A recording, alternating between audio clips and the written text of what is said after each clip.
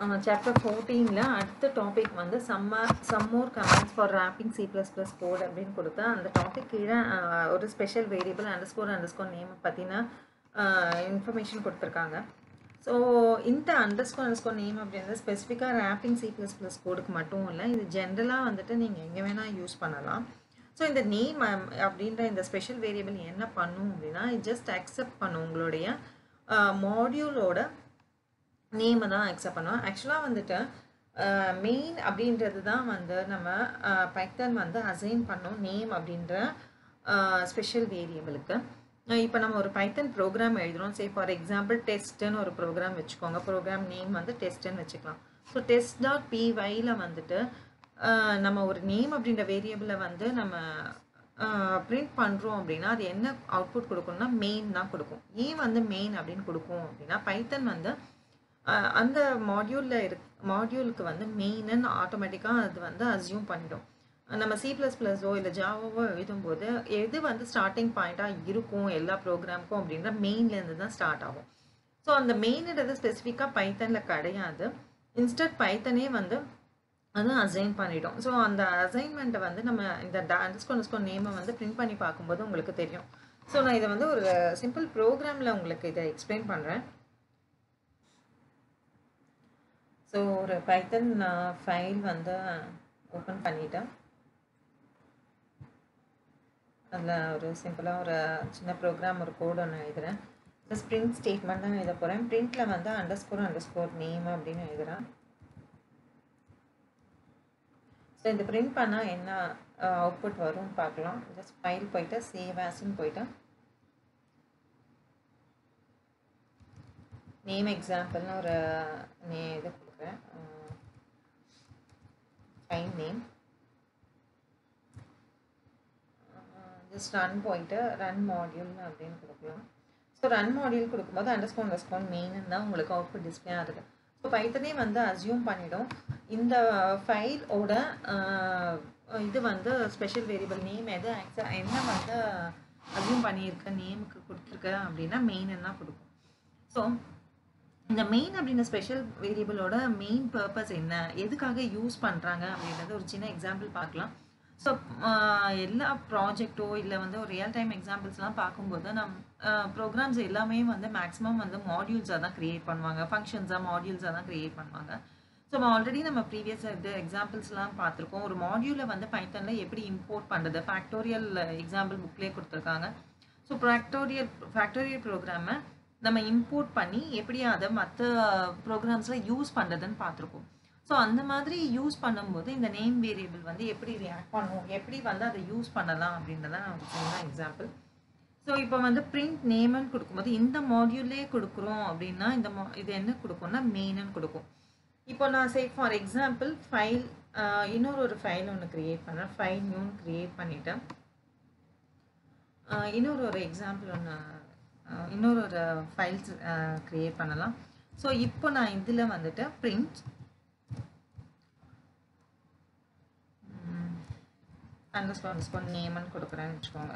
So இது வந்து என்ன வந்து நேம் ஃபைலை வந்து சேவ் பண்ண போகிறேன். ஃபைல் சேவ் ஆஸ் அப்படின்னு கொடுத்துட்டு இதுக்கு ஒரு நேம் ஒன்று அஸ்யூம் பண்ணிக்கலாம்.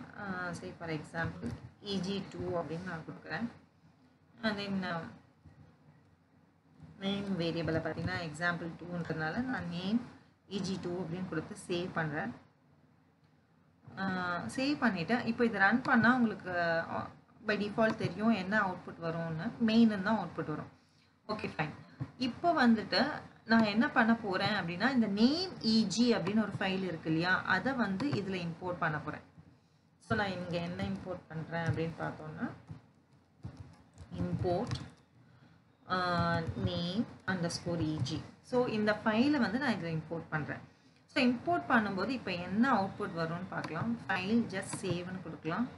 ரன் போயிட்டு ரன் மாடியூல். ஸோ இப்போ பார்த்தீங்கன்னா இப்போ பாருங்கள் நேம் EG இம்போர்ட் நேம்னு கொடுக்கும்போது இம்போர்ட் நேம் EG அப்படின்னு கொடுக்கும்போது எந்த ஃபைலை ரன் பண்ணுறது அப்படின்னா இந்த ஃபைலை ரன் பண்ணுது. ஸோ இந்த ஃபைலை ரன் பண்ணும்போது இந்த இடத்துல என்ன இருக்குது, பிரிண்ட் நேம்னு இருக்குது. ஸோ இந்த நேம் EG டேரெக்டாக நம்ம ரன் பண்ணும்போது மெயின்னு கொடுத்தது. அதே வந்து நம்ம இம்போர்ட் பண்ணதுக்கப்புறம் ரன் பண்ணும்போது இந்த இடத்துல என்ன கொடுக்கறது, நேம் இஜி அப்படின்னு கொடுக்கறது. அண்ட் நேம் EG2க்கு வந்துட்டு உங்களுக்கு என்ன அவுட்புட் வருது அப்படின்னு பார்த்தோம்னா மெயின்னு வருது. இந்த பிரிண்ட் நேம்னு கொடுக்கும்போது இந்த பர்டிகுலர் ஸ்டேட்மெண்ட் என்ன அவுட்புட் வருது அப்படின்னா மெயின்னு டிஸ்பிளே பண்ணியிருக்கு. ஸோ ஒரு பைத்தன் ப்ரோக்ராம் டைரெக்டாக ரன் பண்ணும்போது அந்த பர்டிகுலர் ப்ரோக்ராமில் இருக்கிற நேம் எதை அக்செப்ட் பண்ணுன்னா மெயின்ன்றதான் உங்களுக்கு ஸ்டோர் ஆகிருக்கும். அதே வந்து ஒரு மாடியூலை இம்போர்ட் பண்ணி ரன் பண்ணும்போது அந்த மாடியூலோட நேமை தான் வந்து அந்த நேம் அப்படின்றதுல இருக்கும். ஸ்பெஷல் வேரியபிளில் என்ன இருக்கும்னா அந்த மாடியூலோட நேம் தான் இருக்கும், மெயின்னு இருக்காது. ஸோ இதை வச்சு நம்ம என்ன புரிஞ்சுக்கலாம் அப்படின்னா இந்த பர்டிகுலர் ப்ரோக்ராம் வந்து இம்போர்ட் ஆகி ரன் ஆகுறதா இல்லை மெயின்லேருந்து ரன் ஆகுறதா அப்படின்றத நம்ம ஈஸியாக வந்து ரெக்கக்னைஸ் பண்ணி தெரிஞ்சுக்கலாம். ஸோ அதுதான் இது. ஒரு ப்ராக்டிக்கல் எக்ஸாம்பிள் ஒன்று பார்க்கலாம். ஸோ இது கான்செப்ட் வைஸ் நான் உங்களுக்கு இதை எக்ஸ்பிளைன் பண்ணியிருக்கேன். இப்போது இதுவே வந்துட்டு நேம் இஜியில் வந்துட்டு எனக்கு வந்து இந்த பிரிண்ட் நேம் அப்படின்றது எனக்கு நான் எடுத்துகிட்டு ஒரு சின்ன ஒரு ஃபங்க்ஷன் ஒன்று டிஃபைன் பண்ணுறேன். ஸோ என்ன டிஃபைன் பண்ணுறேன் அப்படின்னா ஒரு அடிஷனுக்காக ஒரு எக்ஸாம்பிள் ப்ரோக்ராம் ஒன்று நான் டிஃபைன் பண்ணுறேன். ஸோ டிஃபைன் ஆட்ன்னு கொடுத்துட்டு நான் இந்த இடத்துல என்ன பிரிண்ட் பண்ண போகிறேன்னா பிரிண்ட் 2 + 3 அப்படின்னு நான் கொடுக்குறேன். ஸோ இந்த ஃபங்க்ஷன் எக்ஸிக்யூட் ஆகணும் அப்படின்னா ஆட்ன்னு கால் பண்ணால் தான் ஆகும். ஸோ ஆட்ன்னு கால் பண்ணால் தான் ஆகும். நான் இந்த ஸ்டேட்மெண்ட்டை நான் ரிமூவ் பண்ணிடுறேன். ஸோ இது ஜஸ்ட் சேவ் பண்ணிடலாம். நம்ம சேவ் பண்ண அப்புறம் இப்போது இந்த EG2லேருந்து நம்ம இந்த ப்ரோக்ராமை ரன் பண்ண போகிறோம். ஸோ பிரிண்ட் நேம் இஜின்னு கொடுத்துருக்கேன், இம்போர்ட் நேம் இஜின்னு கொடுத்துருக்கேன். ஓகே, நான் இப்போ வந்துட்டு நேம் _ EG டாட் ஆட்ன்னு கால் பண்ணுறேன்னு வச்சுக்கோங்க. ஸோ அவுட்புட் என்ன வரும் அப்படின்னு பார்க்கலாம். ஸோ ரன் மாடியூல்னு கொடுக்குறேன். ஓகே, இங்கே எரர் ஒன்று வருது. ஸோ என்ன எரர் பார்க்கலாம். ஓகே, நம்ம டிஃபைன் பண்ணும்போது இங்கே கோலன் விட்டுருக்கோம். ஜஸ்ட் அதை மட்டும் நான் சேஞ்ச் பண்ணிடுறேன். ஃபைல் போயிட்டு ஜஸ்ட் சேவ் கொடுத்துடுறேன்.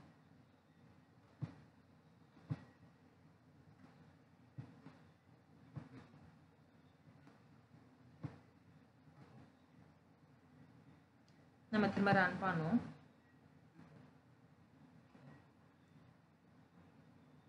ஓகே, இப்போ வந்துட்டு 2 வாட்டி நமக்கு என்ன பண்ணுறது, டிஸ்பிளே வருது. என்ன டிஸ்பிளே வந்திருக்கு அப்படின்னு பார்த்தோம்னா 5 and 5 அப்படின்னு 2 வாட்டி டிஸ்பிளே ஆகிருக்கு. ஸோ ஏன் வந்து 5 and 5 2 வாட்டி ஃபங்க்ஷன் எக்ஸிக்யூட் ஆகிருக்கு அப்படின்னா இம்போர்ட் நேம் இஜி அப்படின்னு கொடுக்கும்போது என்ன ஆகுதுன்னா இந்த இடத்துக்கு வருது. இந்த இடத்துல வரும்போது ஆடுன்னு நம்ம ப்ரோக்ராமில் இருக்குது, அது ஆட்டோமேட்டிக்காக கால் ஆகும். கால் ஆகும்போது இந்த டெஃபினேஷன் ஒர்க் ஆகும். ப்ளஸ் நம்ம இந்த நேம் இஜியில் வந்து நேம் இஜி டாட் EG2ல் வந்து நேம் இஜி டாட் ஆடுன்னு திரும்ப கால் பண்ணுறோம். அதனால் 2 வாட்டி வருது. ஸோ இந்த மாதிரி நம்ம அவாய்ட் பண்ணுறதுக்கு என்ன பண்ணலாம், இந்த ஆடுன்றது எப்போ ஒர்க் ஆகணும் அப்படின்னா எப்போ நான் இந்த ப்ரோக்ராமை வந்து டைரெக்டாக ரன் பண்ணுறேனோ அப்போ மட்டும்தான் ஒர்க் ஆகணும். இது இம்போர்ட் பண்ணும்போது ஒர்க் ஆகக்கூடாது அப்படின்னும் போது நான் என்ன பண்ணுறேன், if __ name _ double equal to main. அதாவது எப்போ வந்து நேம் வந்து மெயின் இருக்கோ அப்போ மட்டும் நீ என்ன பண்ண அப்படின்னா இந்த ஃபங்க்ஷனை கால் பண்ண, அதர்வைஸ் கால் பண்ண வேண்டாம் அப்படின்றதுக்கான ஒரு ஸ்டேட்மெண்ட் தான் இது. ஸோ இப்போது இந்த ப்ரோக்ராமை நான் டைரெக்டாக ரன் மாடியூல் அப்படின்னு கொடுக்கும்போது மட்டும்தான் எனக்கு ஆட் ஃபங்க்ஷன் ஒர்க் ஆகணும். அதர்வைஸ் எனக்கு வந்து ஆட் ஃபங்க்ஷன் ஒர்க் ஆகக்கூடாது. ஸோ இந்த டேரெக்டாக நான் கால் பண்ணும்போது இங்கே பார்த்தீங்கன்னா ரன் மாடியூல் அப்படின்னு நான் கொடுக்கும்போது இங்கே எனக்கு 5 வருது. ஏன்னா நேம் ஈக்குவல் டு மெயினாக இருக்குது. அதே வந்து இது க்ளோஸ் பண்ணிடலாம், கன்ஃபியூஷன் இல்லாமல் இருக்கும் உங்களுக்கு.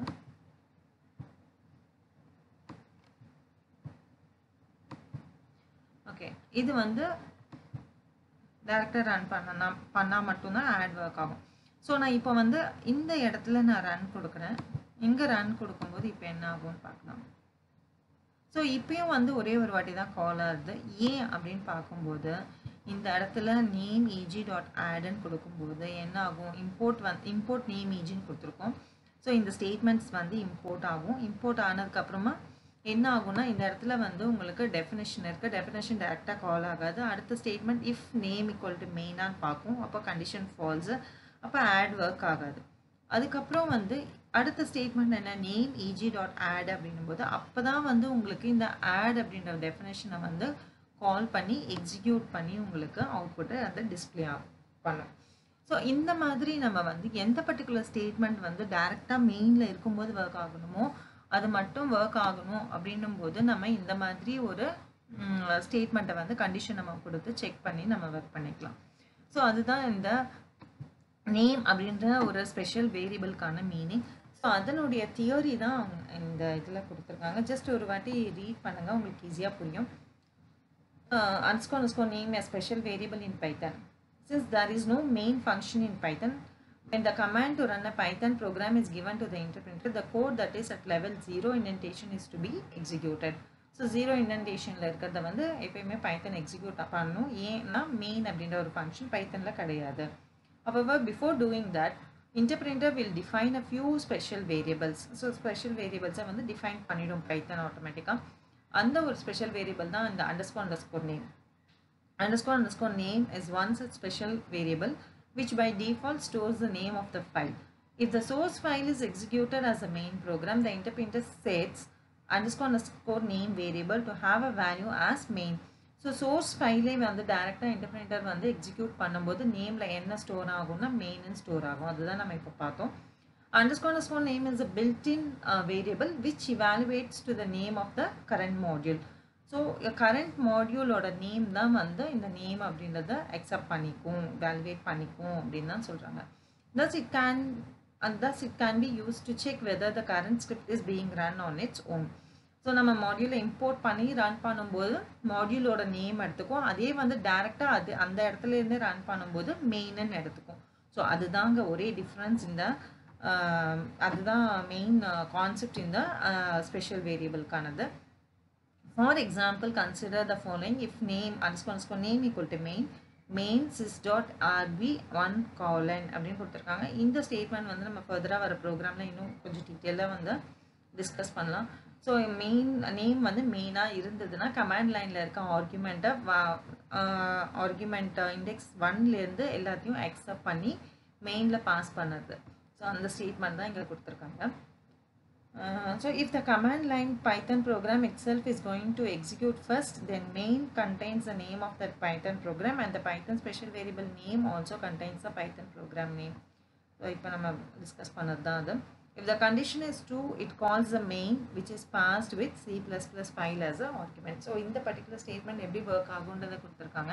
ஸோ இது நீங்கள் ப்ரோக்ராம் பார்க்கும்போது நான் எக்ஸ்பிளைன் பண்ணுறேன். நான் இதை நம்ம மெயின் இம்போர்ட் பண்ணும்போது எப்படி வந்து யூஸ் பண்ணுறாங்க இந்த sys.rb ஆல்ரெடி நான் ப்ரீவியஸ் எக்ஸாம்பிள்ஸ் கொடுத்துருக்கேன். ஃபர்தராக வர ப்ரோக்ராம்ஸ்லையும் நம்ம பார்க்கலாம். ஸோ நான் இந்த வீடியோவில் வந்துட்டு இந்த ஸ்பெஷல் வேரியபிளை பற்றின இம்பார்ட்டன்ட் கான்செப்ட் தான் நான் டிஸ்கஸ் பண்ணியிருக்கேன். ஸோ அடுத்த டாபிக் வந்து 14.7 நம்ம அடுத்த வீடியோவில் பார்க்கலாம்.